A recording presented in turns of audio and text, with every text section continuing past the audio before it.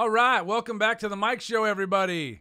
The year is 1996. Marilyn Manson released Antichrist Superstar. Tool released Anima. Rage Against the Machine released Evil Empire. Sepultura released Roots. Metallica released Load. And Korn released Life is Peachy. But we're here to talk about Pantera releasing the Great Southern Trendkill. If I remember correctly, it was originally titled The Great Southern Trendkillers, but they changed it to Great Southern Trendkill. The album reached number 4 on the Billboard charts and was certified platinum. Trendkill was produced by Terry Date and drummer Vinnie Paul, with Ulrich Wild doing some of the recording.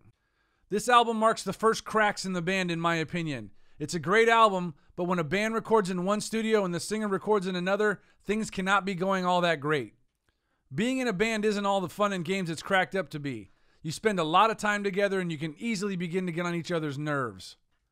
Dime, Vinny, and Rex recorded the music at Chase and Jason Studios in Texas, while Phil recorded his vocals at Trent Reznor's Nothing Studios in New Orleans. Not having Phil there made it harder on Dime to write solos because he didn't know what the vocals were going to be doing. The band had planned to record at a professional recording studio in Dallas, but when they recorded some of the demos at Dime's house, they decided just to record it there.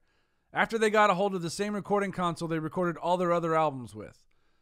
Phil was there for the preliminary writing sessions for Trendkill, but after wanting some personal space and to keep his bandmates from seeing him high on painkillers for his back pain, he went back to New Orleans.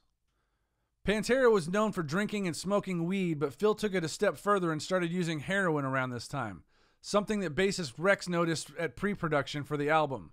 Rex said that one day they were working on the album and Phil looked at him and slapped his armpit, something Rex had seen hanging out with other friends that had done heroin. Rex said Phil was a wreck during those writing sessions for the album and that the band was pretty burned out by that point. On July 13th, 1996, Phil would overdose while on tour supporting the Trendkill album after a hometown show in Dallas. The longest song on the album, called Floods, has what many people believe to be Dime's best guitar solo. Guitar World magazine voted it the 15th greatest guitar solo of all time, the highest of the 3 Dime solos to make the list, with Cemetery Gates being ranked number 35 and Walk coming in at 57. The Flood solo was built from stuff Dime had improvised on stage during his 20-minute guitar solo, featuring Eddie Van Halen's Eruption and Randy Rhoads' Revelation Mother Earth, and whatever else he felt like adding to it. Trendkill is Pantera's most aggressive album, with singer Phil doing a lot more screaming than the Rob Halford-inspired singing he was found on Cowboys from Hell. The songs are faster and more abrasive. The guitars get more tuned down. There's also some experimenting with acoustic guitars and ballads. Unlike any of the previous Pantera albums, on this album the vocals are double-tracked, meaning you're hearing 2 voices at the same time on this one. Trendkill is the first album to feature the late Seth Putnam of Anal Cunt as a guest musician doing the high screams on Trendkill, War Nerve, 13 Steps to Nowhere, and Suicide Note Part 2. Another guest musician is Ross Karpelman, playing keyboards on Suicide Note Part 1 and Living Through Me, Hell's Wrath. The subject matter on this album covers drugs, a mankind-ending flood, and lashing out at the media. Someone who I would never guess as a Pantera fan is the DJ Moby. He said the Great Southern Trendkill is so unrelentingly dark.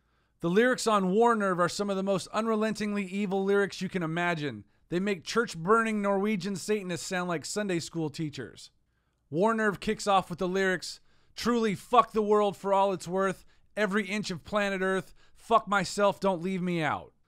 This album came out when grunge was king, and it was also the year that rap metal was becoming all the rage. The band's road manager told them that they should not expect sold-out shows because kids were listening to different music now. Metal was supposed to be on its way out, except that when the band played their first show of the tour, it was sold out, and so were most of the other ones.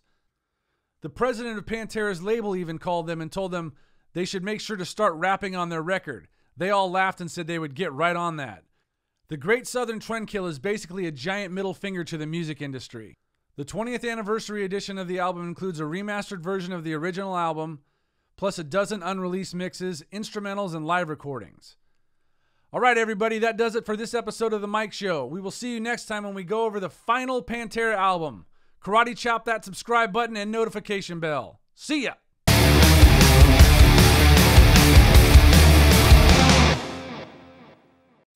Hello there, listen to me. Do you want to know about all the new things? Then hit the subscribe button.